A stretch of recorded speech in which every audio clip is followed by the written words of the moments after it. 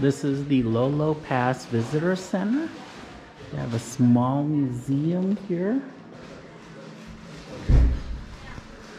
And this is where Lewis and Clark crossed to get to Washington, Oregon.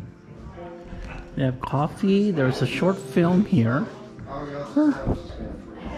And there's postcards and gift shop.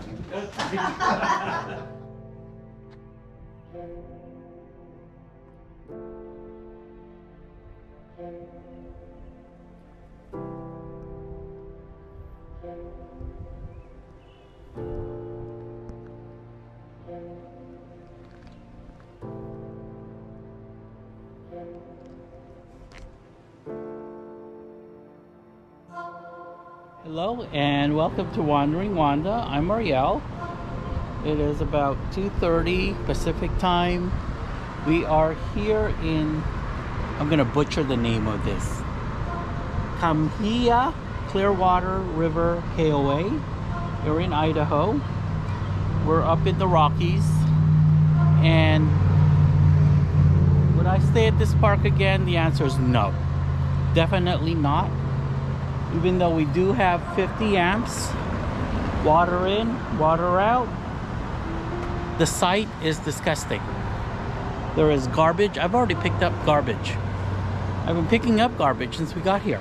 There's garbage all over the RV site. Garbage, garbage, garbage. Cigarette butts. What looks like a Pringles lid, another Pringles lid.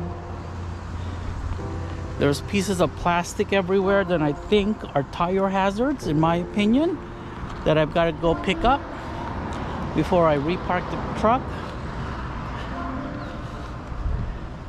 And of course we have this third world country, I don't know what this is, some death trap hole in front of ours. Look, more trash, more trash, more trash. The other side also, trash. Now, in regards to how that other RV looks, I don't really care. It could be gorgeous inside. But what I do care about is all the litter that's on the ground here. There's rubber seals. There's a metal seal over there. Another, something that looks like a Pringles lid. It's absolutely disgusting. This park has no pride of ownership, no pride at all as far as cleanliness goes. They don't really care. So that's my first impressions of this park. And would I stay here again? The answer would definitely be no. Do not stay here. The place is a dump. As long as you don't mind the litter or living in litter, and I don't live in litter. Don't stay here. Find another. There's other parks in the area. I don't know what they are, but I don't know what Fantasy RV Tours is thinking about putting us in litter. I don't live this way at home. I don't live this way, period. And they expect us to spend 3 nights here. Really upset about it. Really pissed off about it. Alright, more examples of litter in this place. It's just fucking incredible.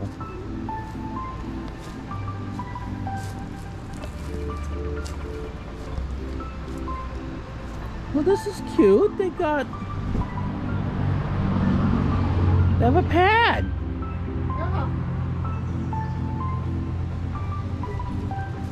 And they have fans. That didn't come with the site. This didn't come with the site? The fans didn't come with the site. Oh.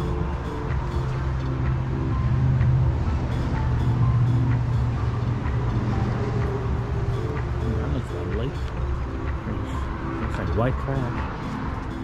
Dog poop. Oh shit, dog poop. Oh my god. It has a Big Bear feel. Yeah.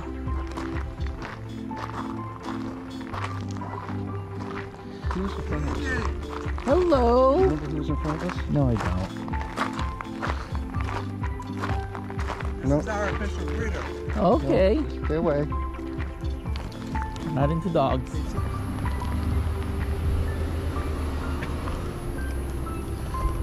Okay. We are at High Country Inn. It was quite a trek to get here. Hopefully the food is good. Well, the setting is lovely. Looks lovely inside. Yes.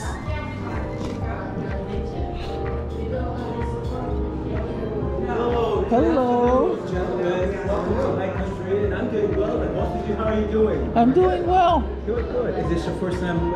Oh in this yeah, region? it is. Wonderful. Well, my grandparents used to live in Nampa, but I haven't been to this part of Idaho, so. All right. Excuse me, Helen. Thank you. How you doing? Did I not ask, huh? Our RV site's filthy. It's absolutely filthy. Well, you should have seen Rick and I trying to get in. There's cigarette butts everywhere.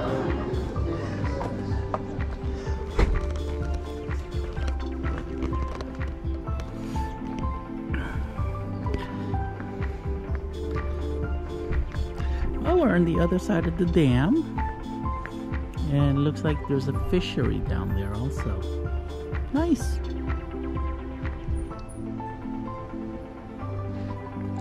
They have a better view if they cut some of these trees down. My God. This is Vicky. She can explain what kind of poop was next door. Dog shit. It was so bad. It was so bad. I mean, we were in 10. They were But now in we're in 19. So in 10 we had 50 amp, we had sewer, and we had water, and we had dog shit. In 19 we have 30 amp, no sewer but water, but at least we have shade and no dog shit. It was awful. You walk out the door. It was not. It was just like the pound. It was like It being was at like the you were pound. being in the pound. Did you see it? It's disgusting. I mean, This is Harold. but when the owner of the park says, yeah, I talked to him yesterday. Really? That's not been there from yesterday. It's been there for months. Therefore, yes, it was it was petrified. Yeah. No, I did not. Okay, everyone's toasting. The guy from the UK just doesn't know how to toast properly. These foreigners.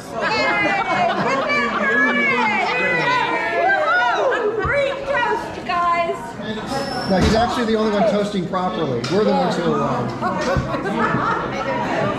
38 sites in 4 states.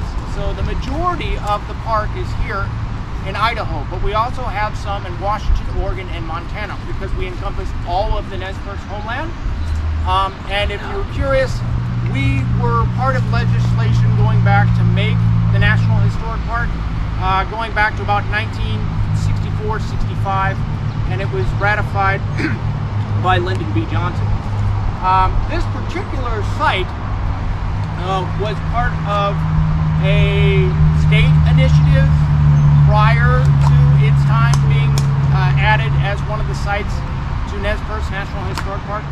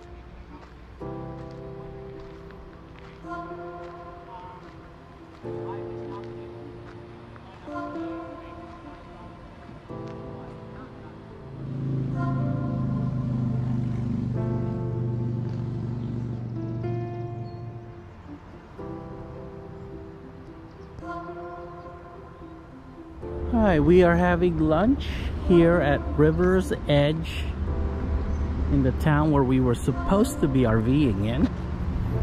Orofino or something like that. Oh, this is even better. You must be over 21 years old. Ah, love it. No children.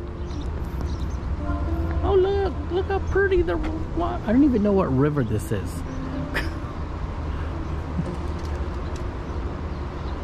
Oh, even better.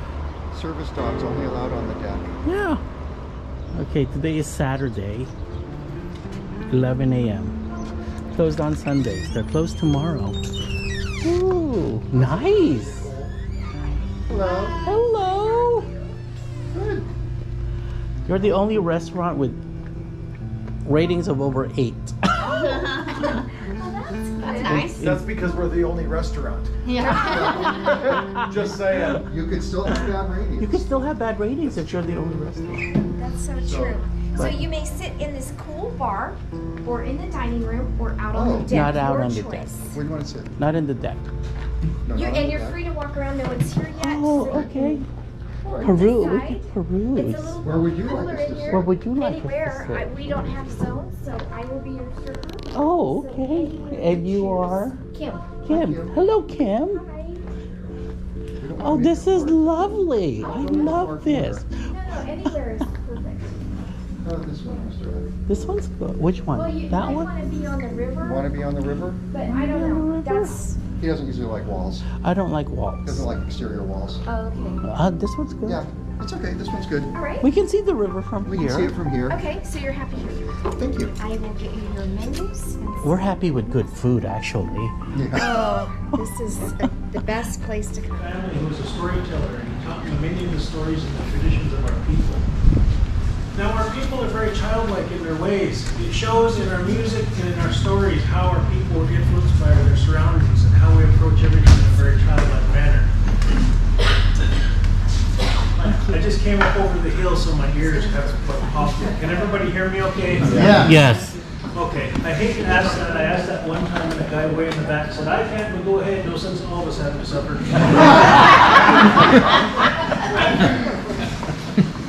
Traditionally, stories were never told in the spring and summer months. The only time to tell stories is in the winter months or when you're traveling. Because in the spring and summer months, you had to gather foods and prepare them for the long winter months ahead. So it was said that only bad little children asked to be told stories in the summertime. But since everybody here has been traveling, we're legal and I can tell some of these stories. Now, anytime the people would gather to tell stories or to exchange information,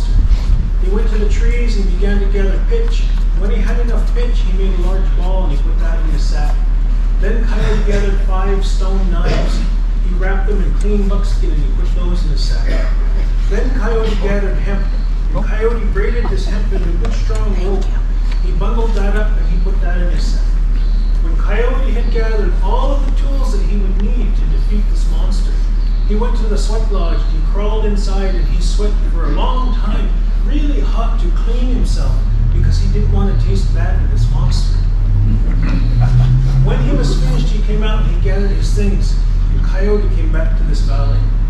Now Coyote could see the monster sleeping down in the valley, so he took out his rope, he tied one end around his waist, and he tied the other end around the mountain. And Coyote hollered at this monster, "Let's it! You can't devour me, my power's too strong." The monster woke up and he looked around, but he didn't see anyone. All he heard was that voice. "Let's it! You can't devour me, my power's too strong." The monster opened his mouth and drew in a breath, but Coyote just went to the end of his rope and stopped. Coyote started singing songs, teasing this monster, trying to get him angry. He'd sing, "Kut-kutani, une-ye, une-ye, kut-kutani, une-ye, une-ye." Oh, that monster got angry. He emptied out his lungs and he drew in a huge breath. This time, Coyote cut his rope and he went flying into the monster's stomach. It was really dark in there. Coyote couldn't see anything, so he took out his ball of pitch and he built a fire. And the fat melted from the monster's heart and it dripped into the fire and kept it going. The monster gripped his chest. Oh, that Coyote! Oh, heartburn was so bad. Oh, there's no such thing as Pepsi. Now Coyote could see. Many of the animals had already devoured nothing but bone. Some of the animals were sick and others were scared. So Coyote told these animals, "You gather up these bones and you put them in front of all of the holes in the monster. Because when he takes his last breath, he'll open up, you kick those bones out and follow right behind. Go quickly because there won't be much time." Coyote, he gathered all of his knives, laid them out, and the animals, they gathered up all the bones and they put them in front of all of the holes in the monster. Coyote took a knife and he began to cut on the heart of the monster. The monster rolled around in agony, hollering, "Coyote, come out!" The Coyote wouldn't listen, he just kept cutting away. Coyote slipped and broke his knife, so he picked up another knife and he kept cutting on the monster's heart. And the monster began to beg Coyote to come out. He'd say, "Coyote, Coyote, come out! Come out my ear!" Coyote said, "No, I'm not going to come out your ear, because then all the animal people make fun of me. They'll say, 'Oh, there goes old man Coyote, a ball of earwax.'"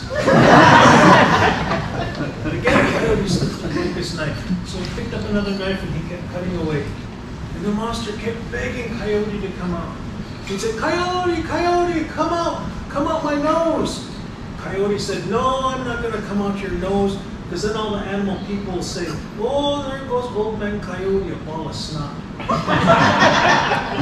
Again, Coyote slipped and broke his knife. So he picked up another knife and he kept cutting away. And oh, the monster, he was getting desperate. He said, "Coyote, Coyote, come out the back."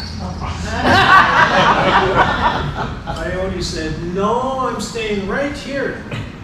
Finally, Coyote was down to his last knife. There's only one piece of flesh holding the heart in place. He turned and told the animals, "Get ready, this monster's going to die. When he takes his last breath and he opens up, you kick those bones up and follow right behind." Coyote reached up and he started to cut, then he slipped and he broke his knife. So he grabbed the heart and he pulled as hard as he could. Finally, the heart broke free, and the monster took one last huge breath and opened up. The animals kicked the bones out and followed right behind. Now Raccoon, he wasn't sure which way to go. Finally, he decided to run up towards the back. Raccoon ran as fast as he could, but just as his body cleared, the monster began to close up, and his tail got stuck. He had to pull a few times to get his tail free. Raccoon, he was so relieved to be free of the monster. He thought he was going to be stuck there for good. And he reached up and he wiped the sweat from his brow.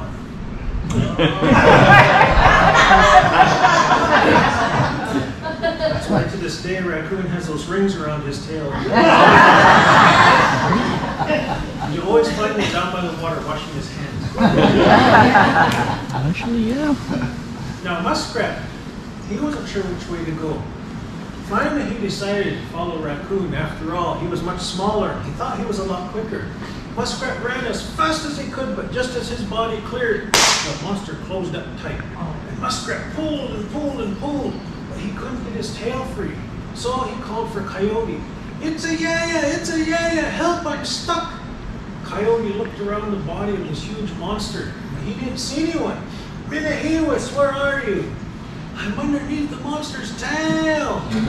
So Coyote walked around to the back of the monster. Sure enough, there's Muskrat. Coyote grabbed Muskrat's paws and he started to count. Knox, Lepit, Metot. He pulled as hard as he could. When Coyote did this, it pulled all the fur off Muskrat's tail. And Coyote scolded Muskrat. He said, I told you to hurry up. I told you to have much time, but you just dawdled along. From now on, all of your descendants will be reminded of how pokey you are. That's why to this day, Muskrat has no fur on his tail.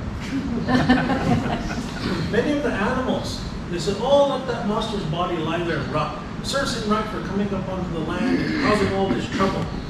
But Coyote had a use for this monster. Coyote told Crane, go down to the river, get some water. Coyote cut off the monster's legs and he threw him way over to the east. So from that place, the long-legged people will be from. That's where the tall Blackfoots are from. Coyote cut off the monster's head. He threw that over to the east. From that, they have the flute tradition among the Nez Perce. Now, when the man gave me my first flute, he said, this flute, it's going to take you wherever it wants you to go. And I looked at him like, you're off your meds, huh? This little stick is going to take me somewhere.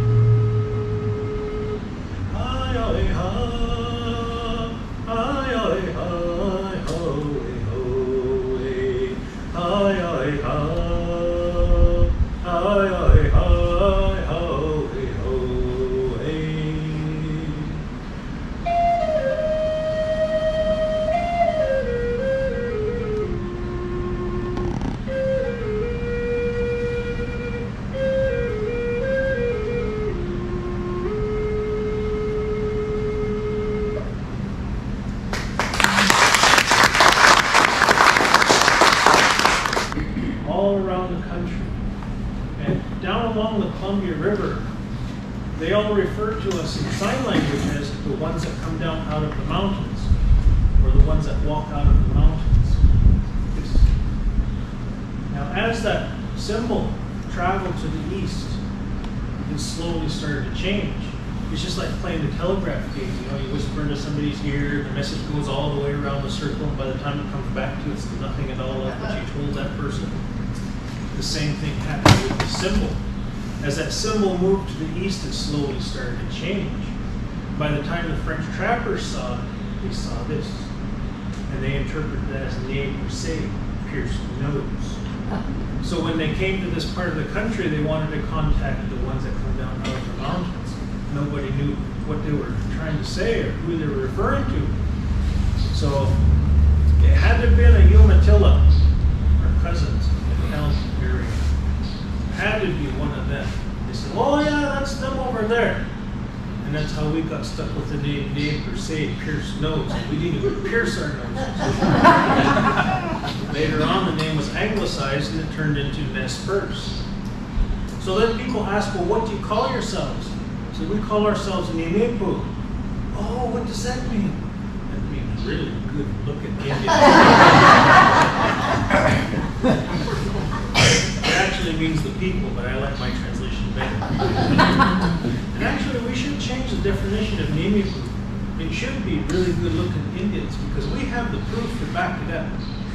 You read in the Lewis and Clark journals, they talk about how good looking the Nez Perce people are.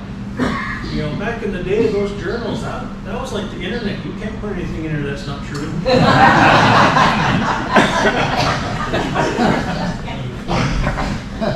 That's my story, and I'm sticking to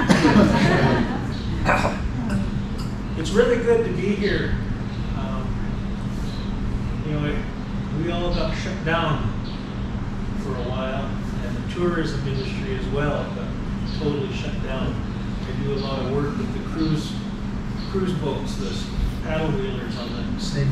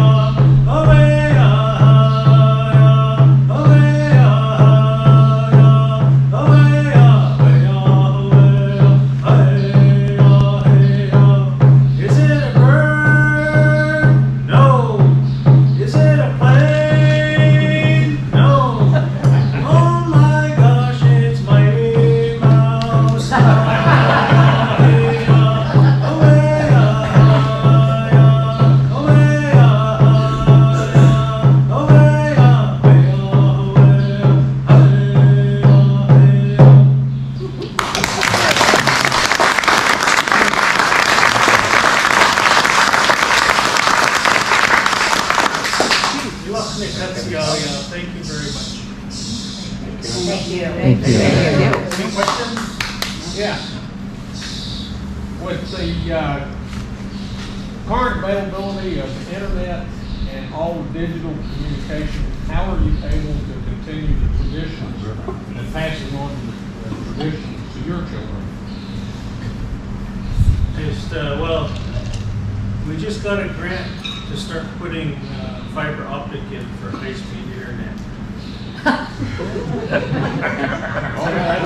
we have an app, an English language app for Android. I actually converted to Apple here not too long ago. Most of the features work on Apple.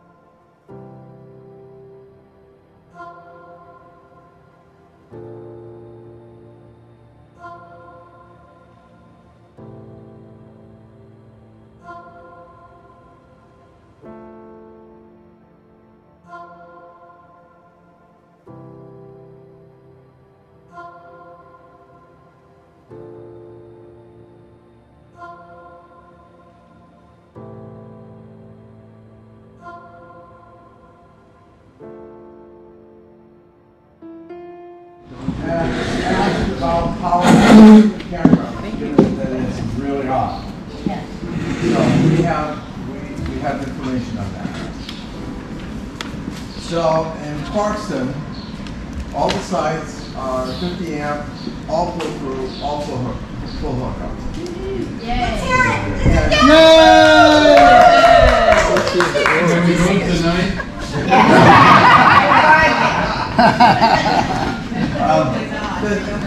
Hold that question. All right, now Connie called and asked, you guys have any expectations, any possibility of any power problems? And the answer was no. All I can tell you. And they do have a backup, she said, so. We don't know what that means, but they don't expect any power. All I can do is pass on what I know. All right, so Boardman, What is that? Boardman's a one-night stand after 2 nights in. Yeah, What happened to Clarkston? Page 44. Now we're on page 44. It's just 44? Howard situation. 42 is 2 nights. Tonight, got it. Hell's Candy in Clarkston. Then if you go to 44, it's 1 night in Boardman, and that's what he's telling you now. Yeah, so that's going to be, again, there should be 50 and 30 at each power pole. And some sites are going to be pull-throughs and some are going to be back in. What about the rest of it? I'm sorry, what? Full hookup? As far as I know, yes. Cascade locks. Okay, that's 6:30 through 7:3. All right, so we're back to an allocation problem in Cascade locks. We have 1050s and 1430. So we move on to there. Cascade lock is some other page? 47? Page 47. Okay, could you start at the top of that one, please? So what about Clarkston? No, just start at Cascade. Lock. Cascade lock. Page 47, it's from 6:30 to 7:3. And here's what's there. So we have 1050 and 1430. What they're giving us. They're full hookups. 1050s. That's what we have. Cascade again. Alright, so. And And then page 49, we're there from 7/4 to 7/7, page 3 nights. All right, so now we're going to talk about the last stop, which is I don't have that. Instead of in Warrenton, it's in Seaside. Normally, in the past, Campers West has stopped at Campers West in Warrenton. The problem we have there is Campers West called the office in March and said, nope, can't come in. Well, so and that's all 3 caravans people going to Campers West. So the office and for a bus have worked since actually before the beginning of the caravan to try to figure out what to do in Seaside. The office could only come up with sites, and again, this is because of July 4th, at Circle Creek. So they tried something like 50 miles around the Warrenton area to find some place to take 24 rigs. The only place they found was Circle Creek, and it's dry camp. Of course. It's not all bad news. It's not all bad news. So let me continue on.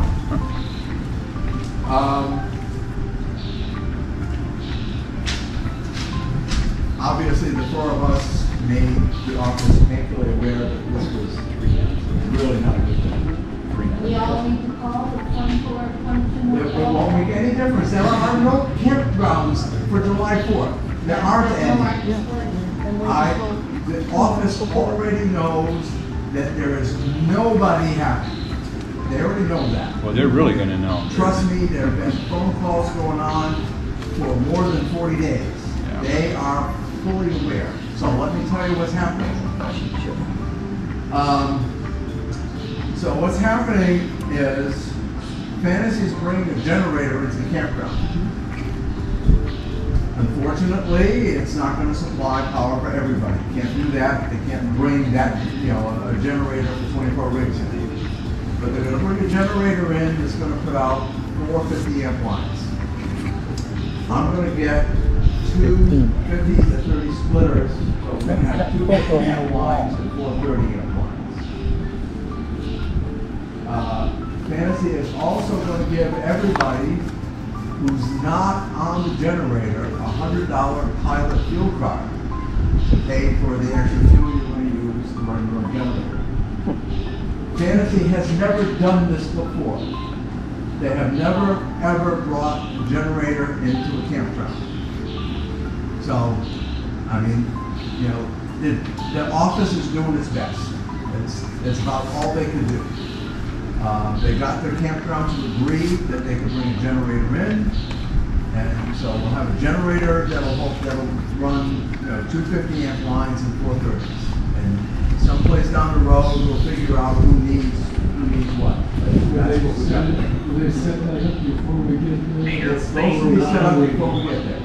Before we get there? Before we get there, it's supposed to be set up. That's what they tell me. I will find that out. We'll find that out before we get there because there will be a lot of phone calls going in to say, is it really there?